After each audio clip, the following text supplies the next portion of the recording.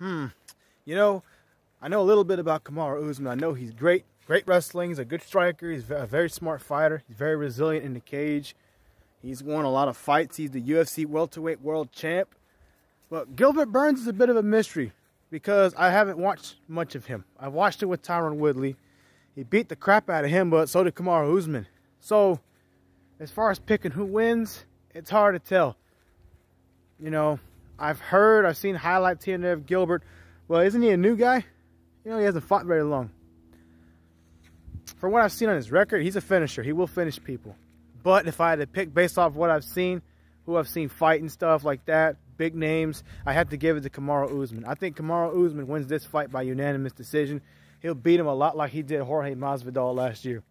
He'll probably step on his feet, a little foot stomp and stuff.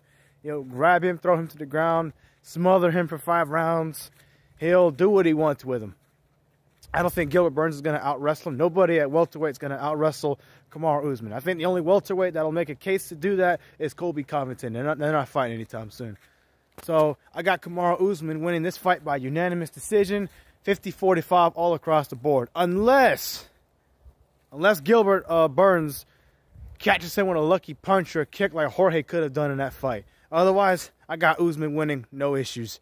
So that's basically it for this video, guys.